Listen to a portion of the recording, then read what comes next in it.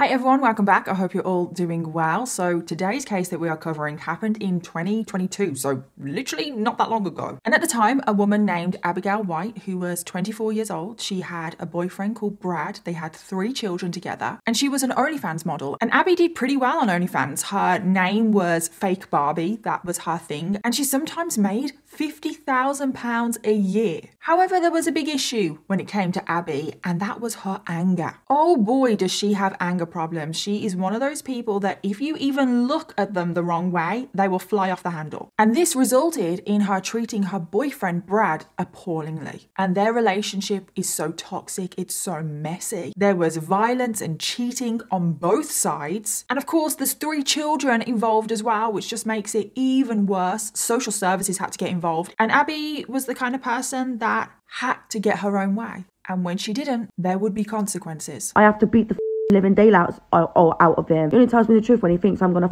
kill him. Like when I get a knife out, when I stab him. And it all ended in the most horrific circumstances in March of 2022. So I'm not going to say anything more than that, so let's just jump in. So I just wanted to give a huge thank you to today's sponsor, and that is Love & Pies. If you haven't heard of Love & Pies, it is just the coziest game ever. You play as single mom Amelia Green, who has just inherited her mom's cafe that burnt down. But also Amelia's mom has gone missing. There's this big mystery to solve. There is juicy secrets. There is relationships, a will they, won't they relationship. The game is truly packed full of drama, and you just follow along the storyline, and it's like your own Netflix drama. And I know so many of you already play Love & Pies and you're obsessed with it and can't get enough, but if you don't play Love & Pies, you are truly missing out. And I have a special announcement for you all, which is that Love & Pies have just launched a special event, the Gothic Pass. And in this event, you get to dive into the tale of Edwina's historical manor, which has tragically been set for demolition. But Edwina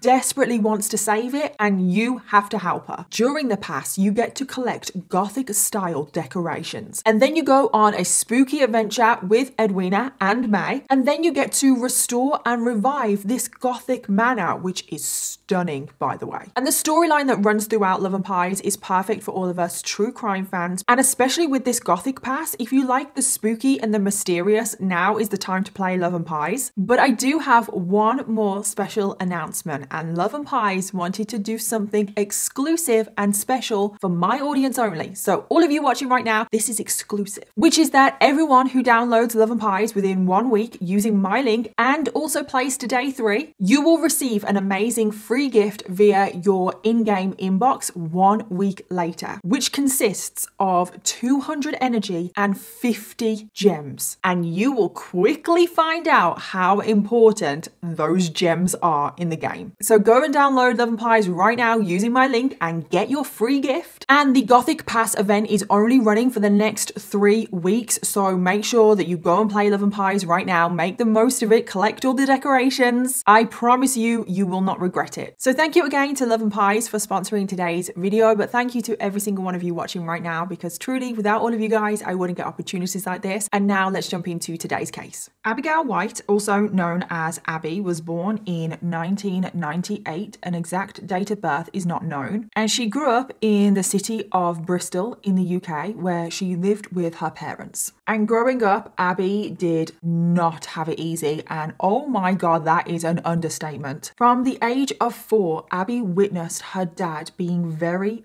physically and verbally abusive to her mom. He would carry out horrific, violent assaults on her mom in front of her. She was exposed to things that no one should be exposed to. Now, eventually her parents did get a divorce, but things did not get any better. In fact, they actually just got worse, because her mom met a new man, got married, they had another child together. But then as soon as the new baby was born, Abby's stepdad started to physically assault her and sexually abuse her. And I don't know any more details than that, but oh my God, that is absolutely horrific. Now, thankfully, social services did find out about this abuse, and Abby was placed in foster care. However, things still do not get better. Even though she's now out of her mom's custody, she's out of that household, Abby's childhood just now continues to spiral downwards. She started acting out in school. This is possibly where her anger issues developed. She started getting fights with other children at school. She was massively disruptive never concentrated on her work, never wanted to try. And of course, in children, these are all massive red flags that something is not right in the house. And because of her actions in school, this led her to be excluded from school. And then she went to what is called a pupil referral unit, which is basically just a special school that children go to that have behavioral problems, and the school tries to address the issue and, you know, put them back on the right path. And already at such a young age, Abby was described as extremely intense and volatile, angry, but that she also had a deep fear of rejection and abandonment. And that is what caused her to lash out. And again, coming from her background, what she witnessed as a child, that's very understandable that she has that fear of abandonment, especially because she has been taken out of her home and placed in foster care. By the time Abby reaches her teenage years, she does leave foster care and she's placed in the custody of her gran. However, Abby's behavior was still completely out of control and her gran couldn't handle her. So her gran sent Abby away, which does not help with her abandonment issues, does it? And then after living with her gran, Abby ended up living with her biological dad again. And this is the dad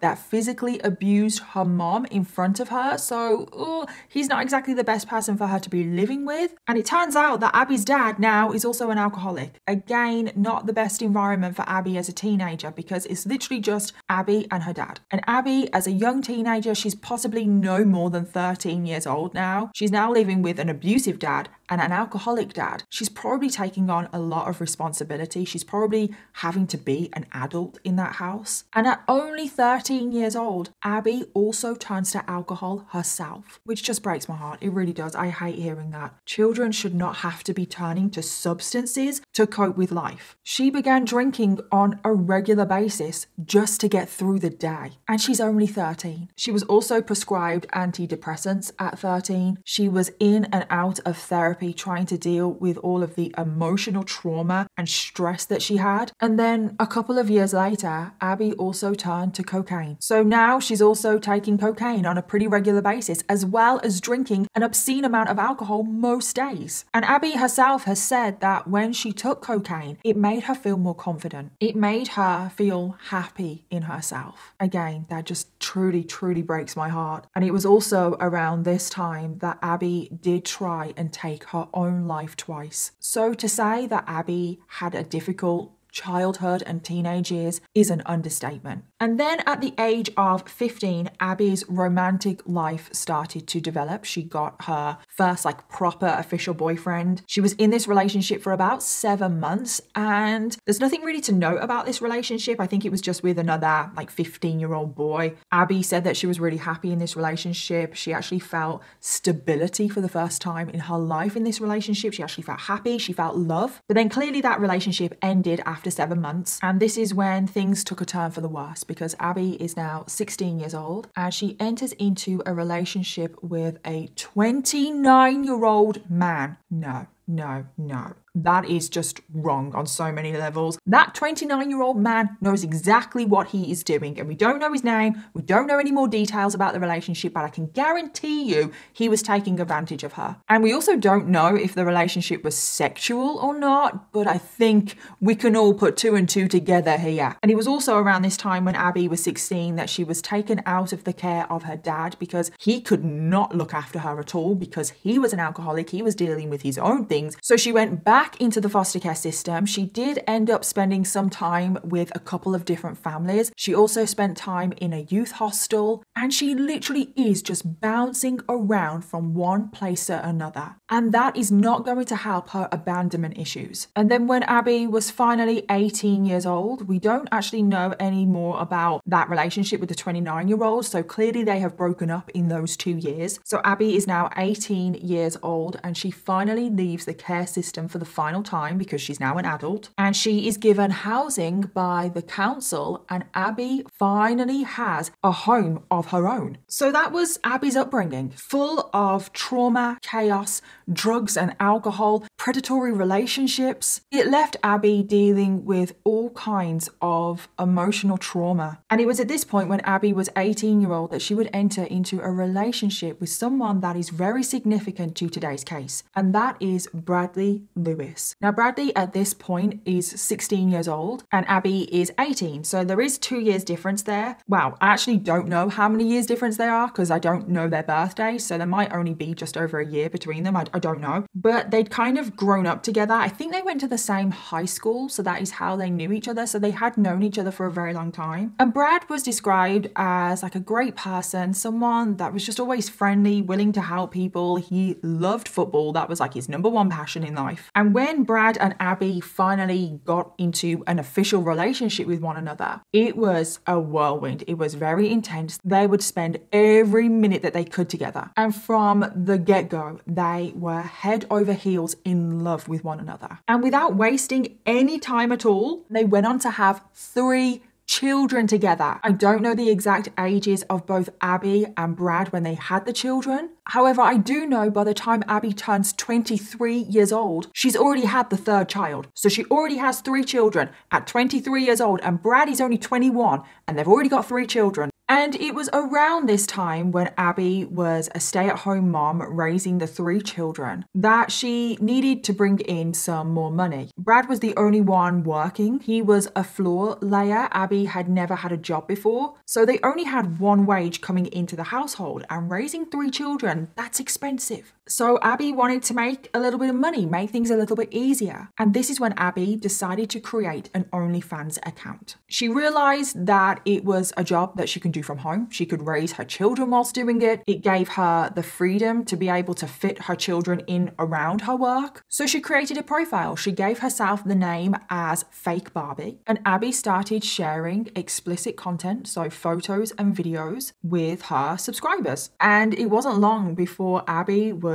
raking in the money. She was bringing in thousands of pounds a month. In her first year on OnlyFans, she made £50,000. So Abby was raking it in. She was making a lot of money. She was living the high life. She must have been over the moon with the amount of money that she was making. However, that money didn't last long. Abby quickly found that her popularity on the app declined quite quickly, and she was also posting less on the app as well, so the amount of money that she was making was just going down and down and down. However, eventually things kind of leveled out and she was bringing in approximately £1,000 a month, which would have obviously worked out around £12,000 a year, which was enough. It was enough, as well as Brad's income. It was enough to raise the children, sustain their lifestyle, their home. And I think Abby was content with that. She couldn't grow her platform any bigger, but it was still bringing in money. So that is what Abby was doing. However, we also need to talk about something very significant to today's case. And that is Abby's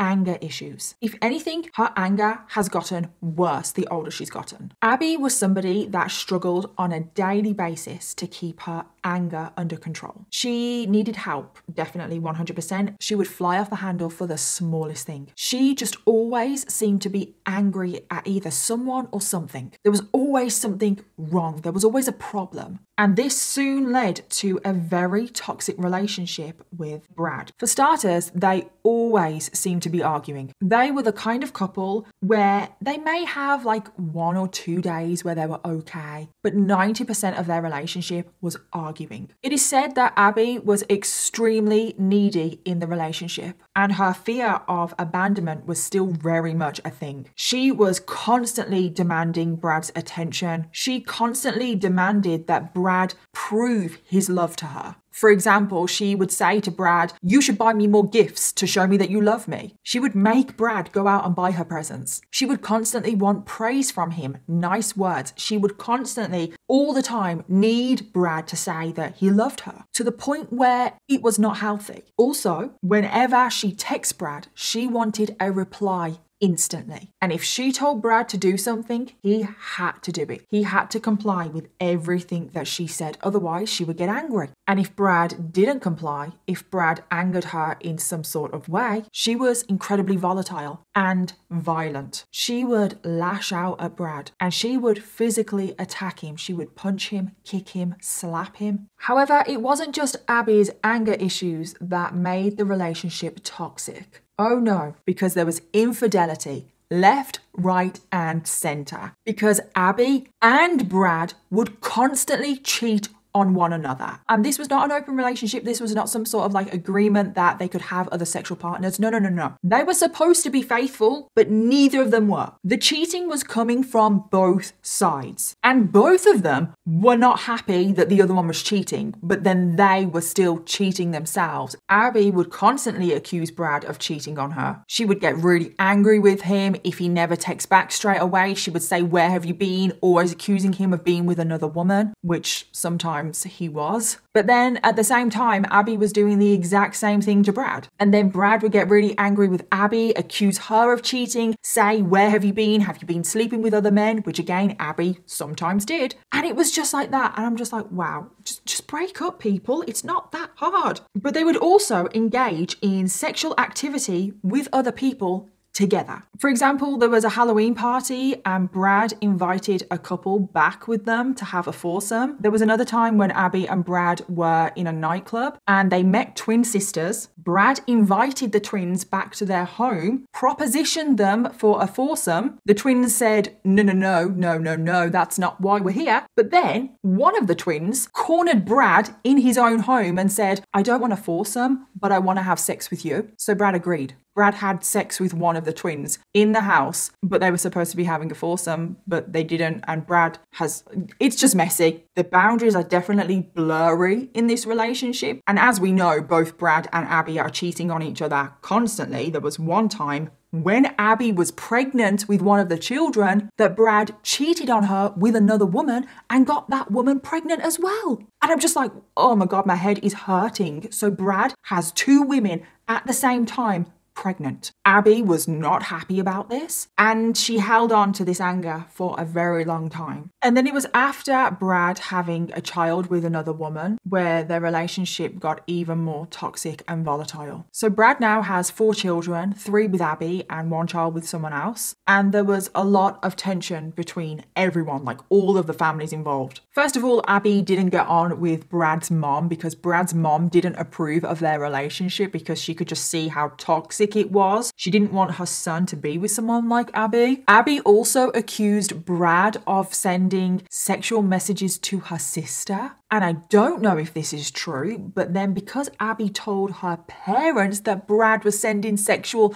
messages to their other daughter, to Abby's sister, that meant that Abby's parents also didn't like Brad. Abby was also becoming even more spiteful and just violent towards Brad. It seemed like she was more violent more often with Brad. She would physically lash out at him, abuse him, punch him, kick him, slap him. Abby was someone that could go from 0 to 100 instantly. And then one time Abby lashed out and she was so angry that she actually stabbed Brad in the leg. Yeah, that is how angry and volatile and scary Abby is. Now, thankfully, Brad was okay, but it did leave a huge scar on his leg. And this just shows you how volatile Abby can be. But Abby wasn't just scary, volatile, and violent towards people that she knew. Abby was also incredibly volatile with strangers. She was constantly getting into arguments and fights with people just out in public. She would just be one of those people that if you saw them in like the supermarket, you can just tell. You can just tell that you need to give them a wide berth and just don't even look at them. And most of the time, Abby was getting into other fights and arguments with women. There was another time when Abby was in a nightclub in Bristol and she got into an argument with a random woman because Abby believed that this woman had made a rude comment about her, which I'm pretty sure the woman never did. But Abby, the way her mind works, she's angry at everyone, so you only have to look at her in the wrong way and she would take that as an insult. So they had an argument out in the nightclub and then Abby followed this woman into the toilets and Abby launched a vicious attack on this woman in the nightclub toilets. This woman was at the sink, she was looking in the mirror, and Abby appeared behind her. Abby then grabbed this woman by the arm and punched her in the face. She also grabbed the woman by her hair, pulling out her hair extensions. She then literally scratched her face, scratched her eye. She left multiple scratch marks down her face, and this poor woman was terrified. Thankfully, the security at the nightclub was called and Abby was pulled off of the woman. And Abby actually was arrested for this attack on this woman, and she landed herself in court. And she was sentenced to 12 months community service. And I'm just like, what the actual hell? Abby has attacked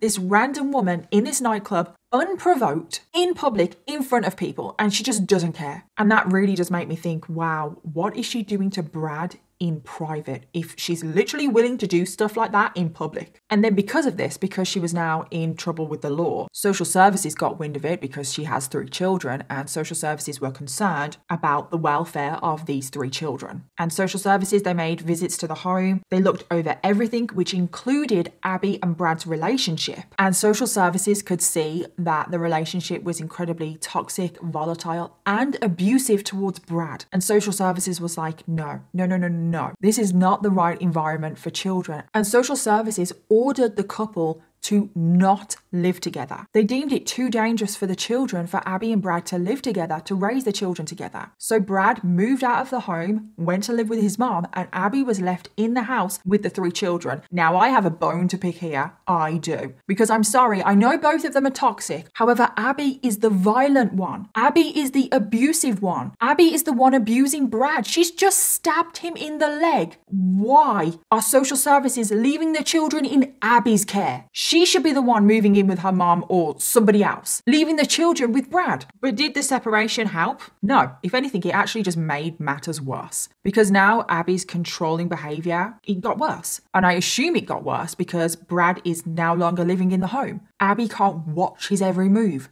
check his phone. And at this point as well, now that Brad has gotten himself out of the relationship, out of that household, Brad wants to split up. And he told Abby this. But every time he told Abby that he wanted to split up, she started to blackmail him. Abby would threaten to kill herself if Brad broke up with her. Abby would also threaten to kill Brad if he ever broke up with her. I'm not sure if she ever threatened the children, but to be honest, I wouldn't put it past her. Abby also threatened to kill Brad's mom, the other women that Brad had cheated on her with, the woman that Brad had had another child with. Abby threatened to kill them all if Brad ever broke up with her. But Abby also liked to play the victim. She liked to blame all of this on Brad. Basically like, Brad, I will kill your mom if you break up with me, but it's your fault. You're doing this to me. So Abby would send Brad multiple messages saying things like, you're killing me. I'm going to kill myself. I'm going to kill myself on your mom's doorstep. I swear to God, I'll stab you. And these kinds of messages were constant. Abby also started to Google very concerning things. She started to Google how to make a noose. She also searched for, can you die from a broken heart?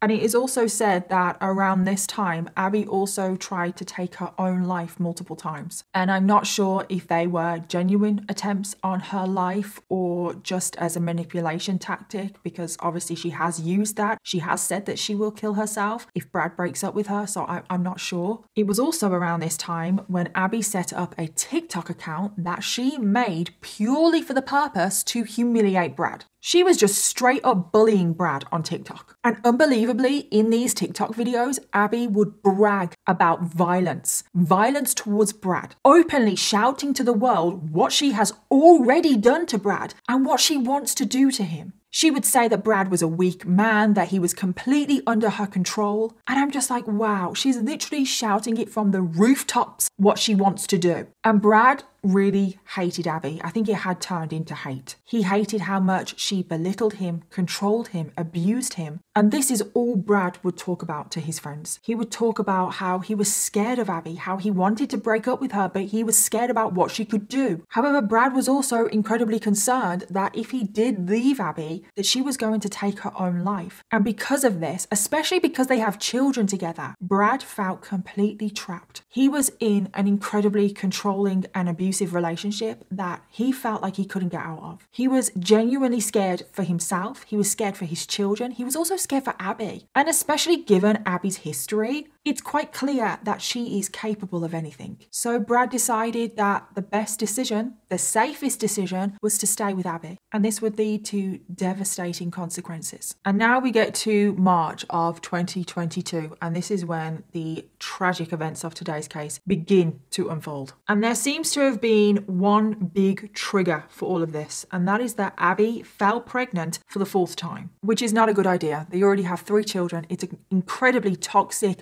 hostile, chaotic environment. Social services have already ordered the couple to separate. Like, they're not allowed to live together for the safety of the children. However, that wasn't the only problem, because Brad believed that the father of the child was somebody else, not him, which it may well have been. Abby was always cheating as well. However, Abby was adamant that the child was Brad's. Abby messaged Brad saying, quote, "I'm pregnant by you and you know it." And then on the 17th of March, Abby started researching a lot of things related to miscarriages, alongside researching topics on stabbing, which is obviously very concerning. And then on the 18th of March, Abby decided to go to a clinic to get the pregnancy terminated. And I'm not sure if it was a decision between Abby and Brad. I don't know if it was mutual. I don't know if Abby just made that decision herself. But what we do know is that Brad was there for Abby. Regardless of whether he thought that that child was his or not, he still cared for Abby. As soon as he found out about the abortion, he was straight away there, comforting her, offering her whatever she needed. And Brad stayed with her the night to comfort her. However, the next morning they got into a huge argument. Abby accused Brad of cheating on her with 2 separate women. And Abby was so angry, like more angry than she had ever been in her life. She went into the kitchen, she got a knife again and stabbed Brad in the arm. So this is now the 2nd time that she has stabbed Brad. So Brad went to the hospital. Thankfully, he was okay again. And he just said that it was an accident, like at home, like it was just like a little incident at home. He never blamed it on Abby because he didn't want Abby to get in trouble. However, in the days following the stabbing, things just continue to get worse and worse. Abby just couldn't seem to get the idea of stabbing Brad out of her head. And Abby started to send a string of very concerning messages to a friend. She was saying to her friend in these messages that everything was just getting on top of her. She was struggling to cope. She was struggling to cope with Brad. She even said, quote, "He's going to end up making me dead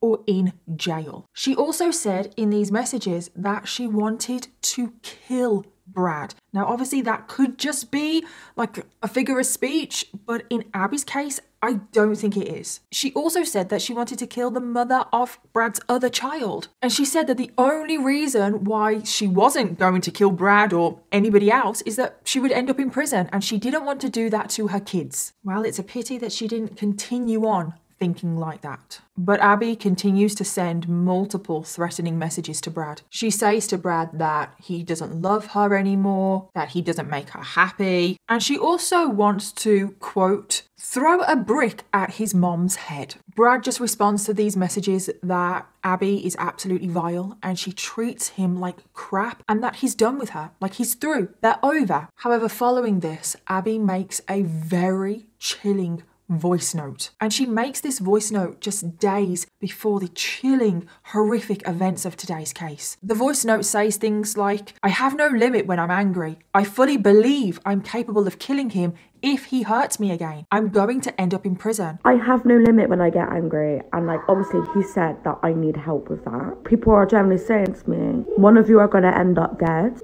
And I fully believe that I'm quite capable of killing him if he hurts me again, or I'm gonna end up being in prison. She also says that she doesn't believe a word that comes out of that boy's mouth, and that she has to beat the living daylight out of him to get the truth. But I don't believe a word that comes out of that boy's mouth. I have to beat the living daylight out of him for him to tell me the truth, and he still don't tell me the truth. She also says that Brad only ever tells her the truth when she threatens to kill him or she threatens to stab him with a knife. He only tells me the truth when he thinks I'm gonna kill him. Like when I get a knife out, like when I stab him. Like, oh, I just don't get this kid. And now we get to Friday, the 25th of March, 2022. Brad messages Abby saying that he wants to meet up with her in a park to have a talk. So Abby agrees to meet him, but she brings a friend along, which is very, very awkward. So they meet up in the park, the three of them, Brad, Abby, and then Abby's friend. They all sit on a park bench, and Brad basically just tells Abby that it's over. For good this time, it is over. And it's incredibly awkward, this conversation, because the three of them are on this bench. So there's definitely a long, awkward silence. However, moments later, Abby just responds,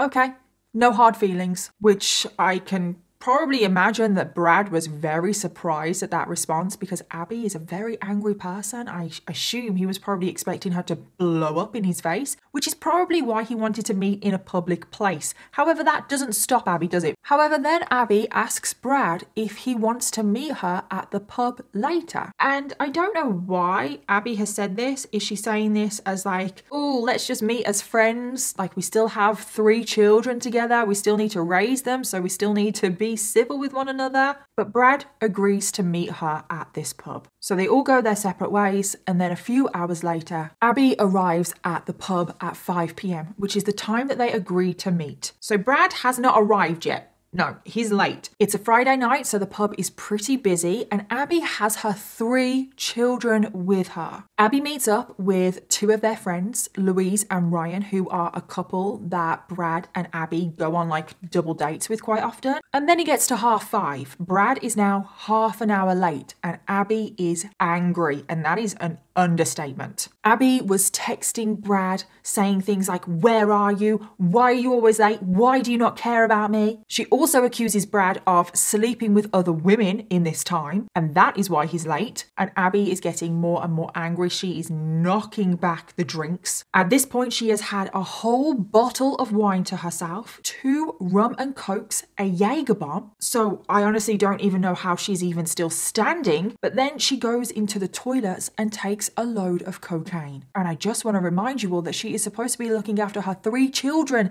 at this point. The 3 children are there. And then 7 p.m. rolls around, and Brad finally arrives at the pub 2 hours after they agreed he should get there. So when Brad arrives, as we can all imagine, Abby went crazy, demanding to know where he's been, what he's doing. She again accuses him of cheating in those 2 hours. But Brad, he just ignored her. I mean, they're not even supposed to be together at this point. And Brad turns to their friend Ryan and says, "Can you come to the toilets with me?" So Brad and Ryan, they go to the toilets, and Brad just completely breaks down crying. He is literally broken. He is crying to Ryan saying, "I don't know what to do anymore. I'm genuinely so scared for my life. I'm scared for her life." He came clean about all of the abuse, and Ryan did his best to calm his friend down, reassure him. So Brad, he composed himself. He got himself together. Brad and Ryan both left the toilets, and Abby was there waiting for him on the other side of the door. She again starts making a scene, shouting at Brad, saying, "What were you doing in there? What were you talking about? Were you talking about me?" She again accuses Brad of sleeping with women, and that is why he was late. She then threw a drink over Brad, slapped him, and started punching him repeatedly in front of a pub full of people. Ryan tried to break up the altercation that was going on. He said, "Stop bullying Brad, stop abusing him." He also said to Brad that if he didn't want to go home with Abby, he was welcome to stay at his home. And Abby just completely lost it even more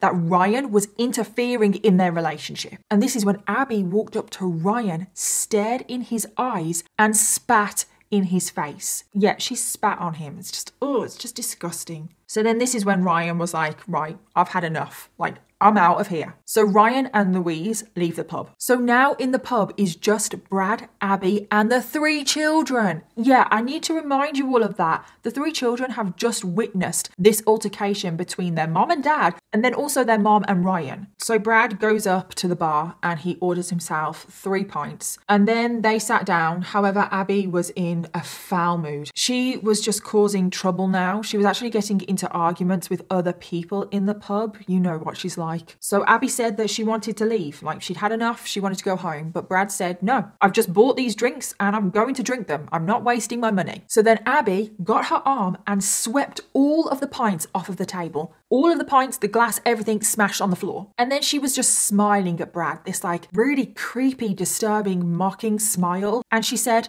well, you don't have any drinks now. Brad was visibly angry and upset about this. So a woman in her 30s, another person in the pub, not known to either Abby or Brad, approached the couple and said, is everything okay over here? To which Abby turned to this woman and said, who the f are you? To which the stranger, her partner, jumped in and said, don't talk to my partner like that. So what did Abby do in response? She threw a drink in the face of that man. She slapped him and then spat in his face to a stranger, a random person who literally, he didn't even say anything. Like he just said, stop speaking to my partner like that. The woman just said, is everything okay? And this is how Abby has responded. And the man is obviously not happy about this. So he actually shoves Abby away from him and Abby falls on the floor, all dramatic. She actually starts crying, which are probably crocodile tears. Brad then intervened and said to the man, don't hit Abby. It is all very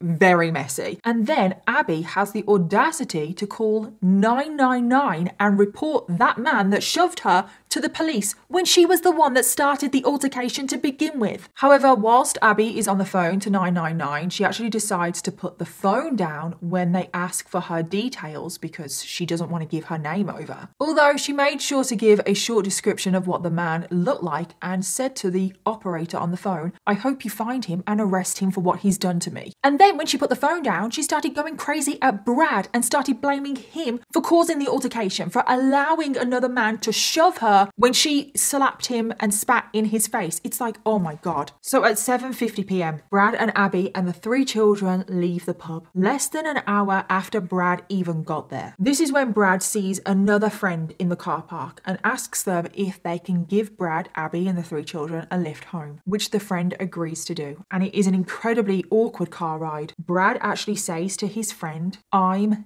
dead when I get home. But Brad didn't expand any further than that. And given what is about to happen, that is very chilling. So just before 8 p.m, Brad, Abby and the 3 children, they arrive home. And as soon as they enter the house, you can probably imagine Abby completely lost it. Upon entering the hallway, Abby immediately launched a verbal attack on Brad, saying that he was worthless, that he was no good. He shouldn't have allowed that man to attack her in the pub, that he should have defended her honor. She also shouted at her 3-year-old son to go upstairs and get ready for bed. And again, I feel like I just need to remind you all of this. The 3 children are there. I don't know where the other 2 are, but my heart just breaks for those children witnessing this. Brad kept saying to Abby, like, calm down, she was overreacting. And this is when Abby started to shove Brad and things did get a little bit physical. Abby stormed off to the kitchen. Now, whether this was to calm down or maybe grab something,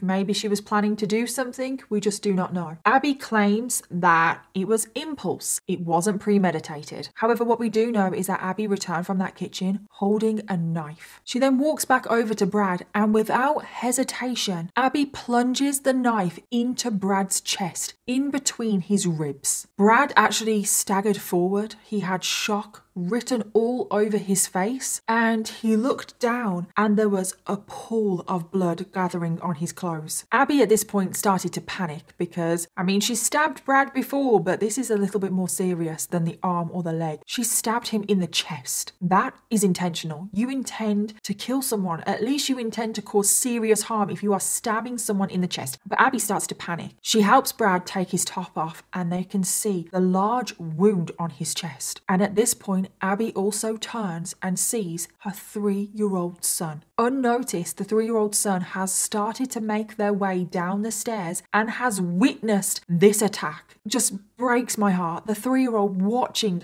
their mom stab their dad. Brad stumbles into the kitchen and falls on the floor. He's just lying on the floor in front of the washing machine, just bleeding out. Abby really does go into full-on panic mode now because I can imagine in her mind, she's already stabbed Brad twice. Don't forget that, in the arm and the leg, and she's gotten away with both. So I think Abby went into that kitchen, got the knife and stabbed Brad, thinking that it wouldn't be a big deal. She's already stabbed him twice, he's lived, and she's gotten away with it. But she's not going to get away with this. She's stabbed him in the chest and there's blood everywhere. And Abby tries to clean up the crime scene. She frantically starts to clean up the blood that is around Brad. She got the mop out. She started scrubbing the floors. She even put Brad's clothes in the washing machine. And I'm like, wow, you really think that that is going to help? All the while, Brad is just there on the floor, literally bleeding to death. God knows where the children are at this point. What could they possibly be seeing? And then this is when Abby finally,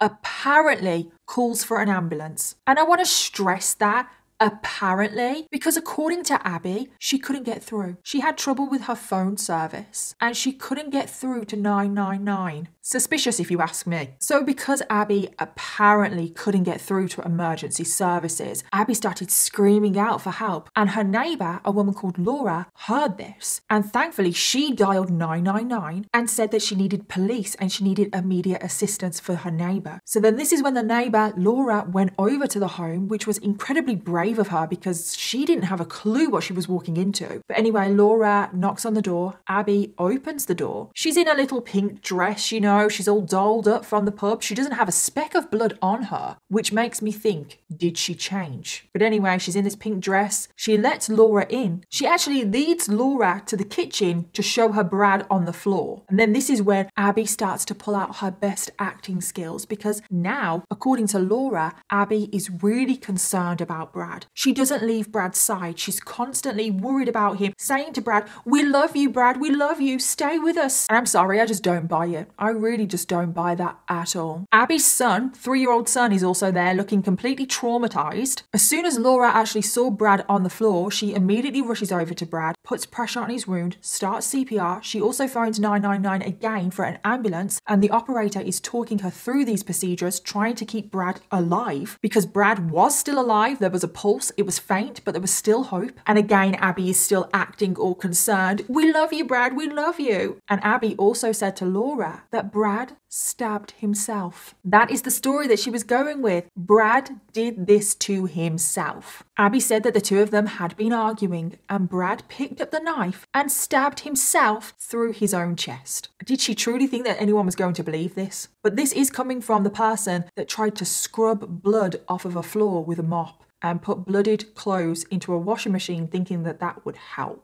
Eventually, emergency services arrived and Brad was rushed straight to the hospital. Abby was also escorted to the hospital by police. Brad was taken straight into surgery and he was in surgery for a very long time. Doctors did everything that they could to save Brad. However, there was nothing that they could do. But his injury was just too severe. Abby had stabbed Brad through the chest, through his ribs, but then the knife had pierced his heart. And at 1:30 in the morning, 5 hours after he'd been stabbed, Bradley Lewis was sadly pronounced dead. Which is just so heartbreaking. Like, how did it end like this? Brad has 4 young children that now don't have a dad because of Abby. And at this point, Abby was arrested straight away, but she still was carrying on her lie that Brad had done this to himself, that she didn't have anything to do with it. I mean, they argued, but that is all she's guilty of. However, her story kept changing. Her first story was that Brad got the knife from the kitchen and then stabbed himself. But then the second story was that they were arguing and Abby went to get the knife. And then Brad